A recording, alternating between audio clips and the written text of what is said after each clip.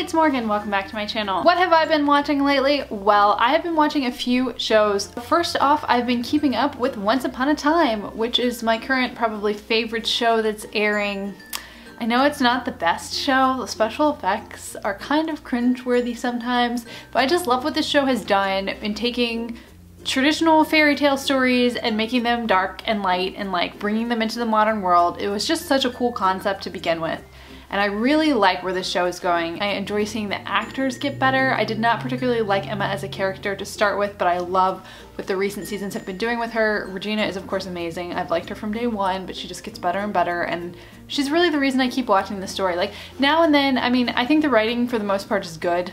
Like I put it at a solid, you know, maybe 4 stars, the writing the whole time, but occasionally you get a really bad episode or two, but then I just stick with it, and then, you know, 1 or 2 episodes, not so great, and whenever I get to that point where I'm like, you know what, I'm not really gonna watch this show, they write an amazing episode, like the end of, I don't know, the Neverland arc, I forget which season that was, but that whole, I just love that with Regina, and the whole home concept and Regina and Henry's storyline. So I was concerned with what they were doing with bringing back a character that we thought was dead, but I like how they're, you know, if you've seen it, you know what I'm talking about. If not, I'm trying to avoid season 6 spoilers for anyone that might have stopped earlier. I like how they are making it out to be now when he's not exactly the same person.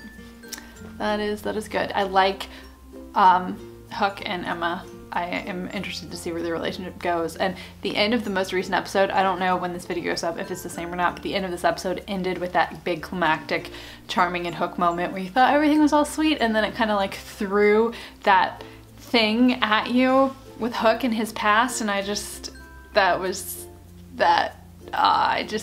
to talk to someone about that because I cannot believe it.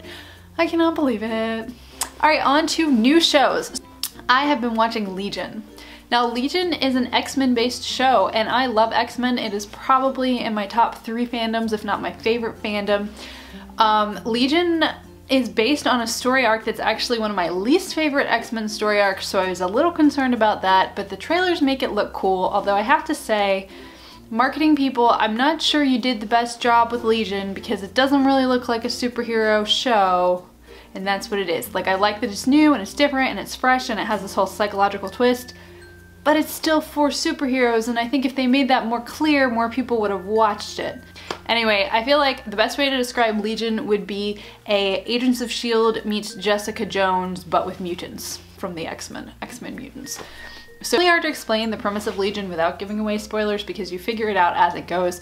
So I might give spoilers for the first episode, but I will try to avoid it from later on. And I will tell you that it's one of those shows that you just have to have faith that it's going to explain itself later, and so far it's done a good job of that. Like at the end of episode 1, I was kind of like, what's going on? And then by the end of episode 2, I was like, now I know. And if you've read the comics, you'll have more information, but you still won't have all of it because there's new characters that they have added in with superpowers that you might not know about, and so it's hard to predict the story when you don't know things because they're brand new and they're made up just for the show.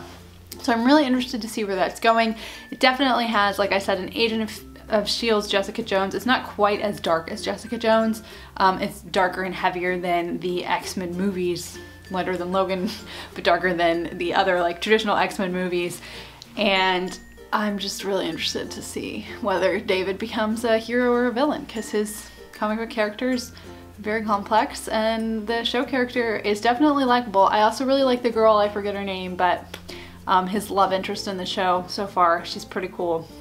In other terms of new shows, after watching Once Upon a Time, this show called Time After Time came on ABC, and it doesn't look like my normal type of show. It's the one where H.G. Wells and Jack the Ripper come to the future.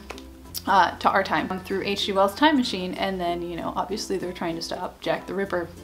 But I watched the first 2 episodes and I didn't even intend to watch it. It just came on TV and I was like, let me watch it for like 15 minutes. I'll give it a try because I thought it had a really interesting premise, but the trailer made it look like it wasn't that good of a movie. Or show. So I watched it. It has a very like Warehouse 13, maybe BBC Merlin feel to it, like one of those historical dramas where they're not trying to be accurate at all, but it's still really cool and it's kind of funny and it's exciting and it's action-packed. So not a 5-star show, but definitely interesting. I like the acting, I like the characters, so I'm probably gonna keep watching that. And if you are an H.G. Wells fan or just a fan of like what if crazy weird scenarios, it's pretty cool. I like that perspective. I don't know how they're gonna keep it up for a whole season. Like, it's gotta be contained, I think. I'm not sure if it's a miniseries or what, but it's interesting so far, but it's gonna be hard to keep that up. I've also been watching Voltron, which is new for me, but I think it's been out for about a year. I'm about 6 episodes into Voltron and I like it so far. It's a very action-packed anime. There's nothing in it that's new or fresh or exciting, which was kind of disappointing because I was hoping for something like that. But the characters are pretty interesting, the story's pretty good, so you know, it's a good show. I feel like that's what I have to say about all of these. All of these are pretty good shows, maybe not amazing, although I have high hopes for Legion. I'm hoping it'll end up being one of my favorite shows. It's not quite there yet, but I do have hopes. So that's what I've been watching. Let me know in the comments below if you have watched any of these. If not, what have you been watching lately? And if you have any show recommendations for me, let me know. I don't know what kind of shows I like. I'm kind of all over the place. I loved Gotham, but I need to catch up with that. I don't know. Is the new 24 any good? Because I used to be a really big fan of the old 24, but I have not given the new one a chance because there's not going to be a Tony Almeida or Michelle Dessler, and those two, they're my OTP, okay? My OTP. And you know, then there's Jack Bauer, but who really cared about him, right? All right, well, thank you so much for watching. See you next time. Bye.